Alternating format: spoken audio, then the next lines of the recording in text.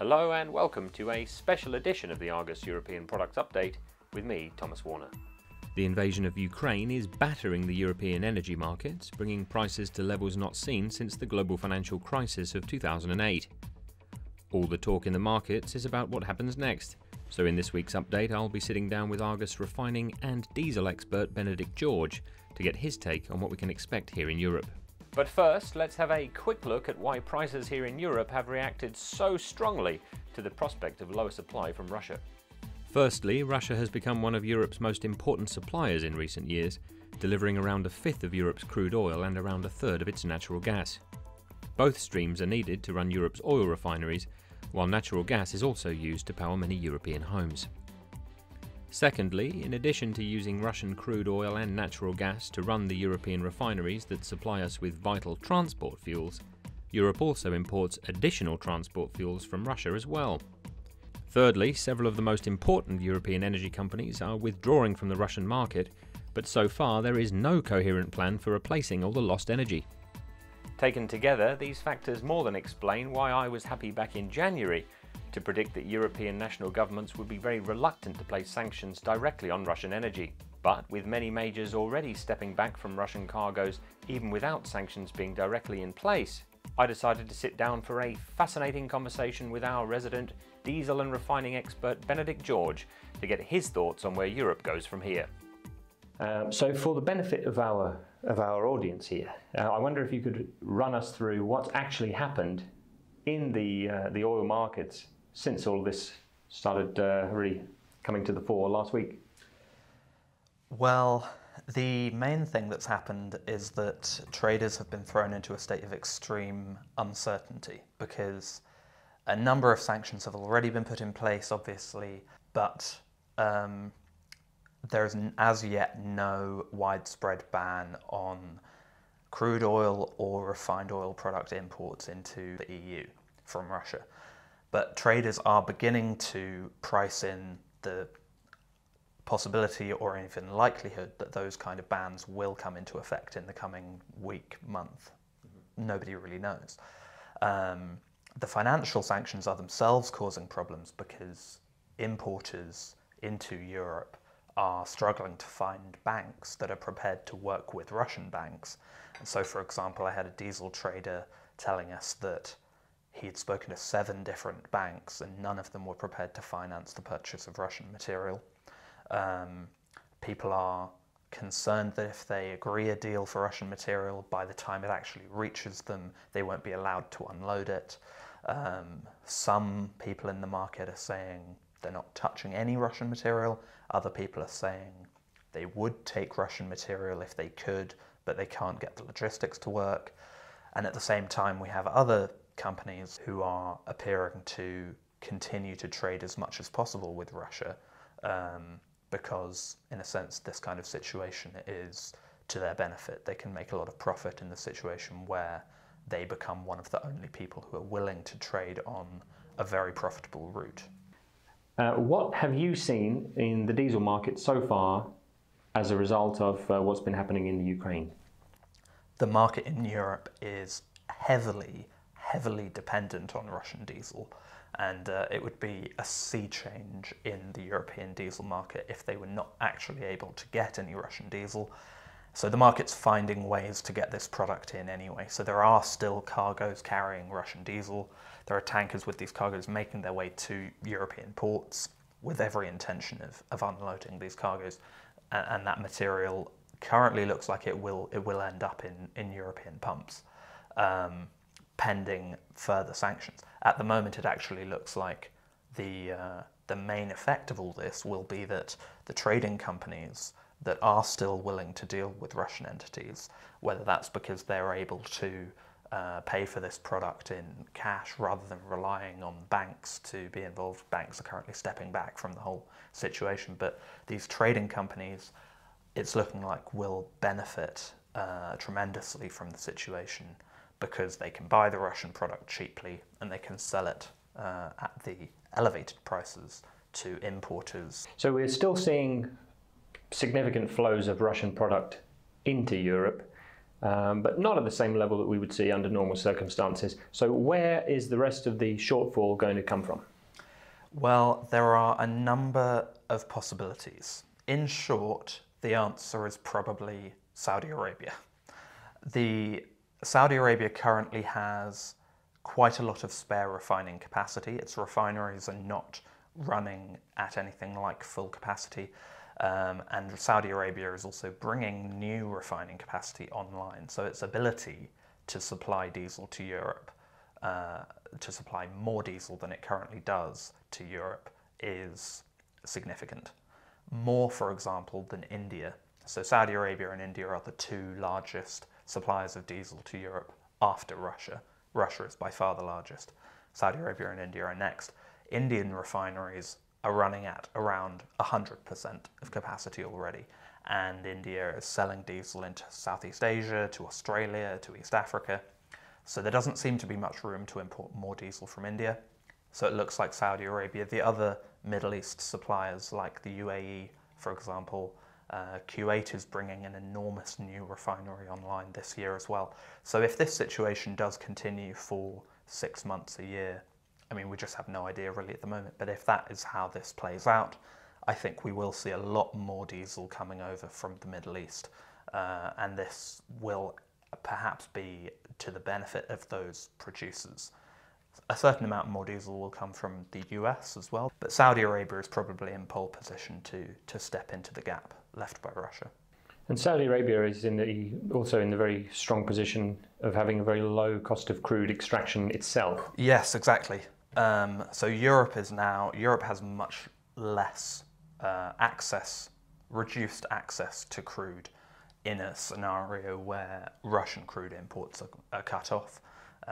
Currently, or pre-Ukraine crisis, Russia provides around a fifth of the crude oil being refined in Europe. So there's obviously an enormous gap to fill. If that's cut off, crude prices for European refiners will be heavily increased. And this is all to the benefit of Saudi Arabia and so on, as you say, who can continue to refine their cheap oil and sell the product into Europe. But the message from OPEC so far, I think some people would have expected OPEC to respond to the crisis by increasing their crude oil output more quickly in order to reap the reward of higher crude oil prices. But the indication from their meeting was that they would not accelerate their output hike at all. They would continue with their scheduled monthly increases. And I think some OPEC oil ministers said that they thought the higher crude oil price did not reflect a shortage of crude oil in the market, but rather sentiment and geopolitical tension. I don't know how seriously the market takes that. If Russian crude oil supply is interrupted, obviously there will be a shortage of crude globally, but it remains to be seen. Now, on to the cost of road fuels. Can you see any outcome from what's happening here that doesn't involve European motorists and people who like heating their homes in any which way from paying much, much more for their energy in the medium term?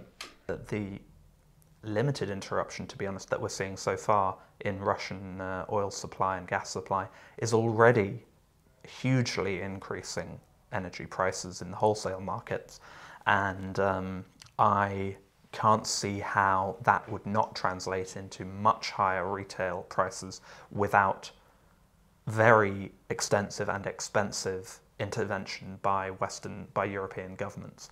The natural gas price, which reached an all-time high in December, so high that some European energy companies were asking to be bailed out by the government. Natural gas prices are now higher than they were then. So, and it's not even the winter. I mean, if this situation persists until the winter, without very rapid and also expensive investment in new infrastructure by European governments, if this situation were to carry on into the winter, energy prices would be unfeasibly high, I think, for most consumers. But I think it would translate into a huge fiscal cost for governments, because governments would not be able to accept this impact on the public. Because of the possibility of unrest. Because of the possibility of unrest. I mean, in the first instance, because democratic governments would just come under so much pressure to rescue the poorest people from poverty. We had a little look into what goes into making fuel prices at the pump, because there are a few separate ingredients, aren't there? Now, you obviously have various national taxes. I'm not a tax expert myself. I don't know if cutting fuel duty is more difficult now because we have this pandemic recovery, but in any case, it's going to have anyway a limited impact. So I suppose we're really just hoping that the Saudis are going to come through for us. But I mean, in diesel at least, I think it's important to bear in mind, even the Saudis coming through for us is an answer to how Europe continues to consume diesel in the way that it does at the moment. It doesn't keep prices down. I mean, diesel prices will be much, much higher, even in the scenario where Saudi Arabia supplies it, because Europe is competing with buyers around the world for that same Saudi diesel. I mean, Southeast Asia demand is booming, and they want to import a lot of diesel, and they will be bidding for those same Saudi barrels with us. If Europe were to replace all of the diesel that it gets from Russia with Saudi and Indian diesel, they would need to triple their diesel imports from those two countries, and they would need to import almost all of the diesel that those two countries export. So that doesn't happen without a huge increase in the price that Europeans are paying. So if Europe is having to compete for refined product cargoes with all of these other global production areas, would it not make sense to simply take this opportunity to fire up all of those refineries which have been taken offline since the beginning of the pandemic and have a renaissance of European production? It sounds like a good idea, and a lot of people in the market have been asking the question, and I have actually emailed some of these companies asking them if this is on their agenda.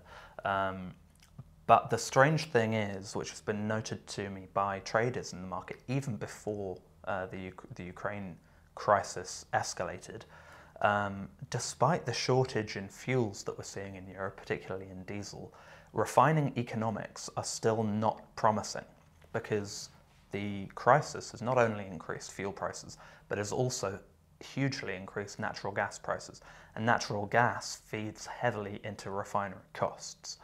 Without diesel prices rising a lot more quickly than natural gas prices, and I'm not sure that we're seeing that discrepancy, they're both going up at the same time, refiners are really struggling to make money. There's not really an incentive for them to increase throughput in the units that are running, and there's certainly not an incentive for them to restart units that are offline. So we're in the situation now in which the cost of crude oil is going to be going up because we can't buy any from Russia. So that is making life more difficult for the refiners, and all that cost is going to be passed on to end users. So the feedstock cost is very high for them, price goes up. They're also having to pay more for the natural gas, which is absolutely crucial for running the refinery, so that's adding more cost. And so then you could say, all right, well, let's not do that much refining, which I guess is what is happening. And then you have to import product, but guess what? You can't get that from Russia either, because there are fears of sanctions or sanctions themselves.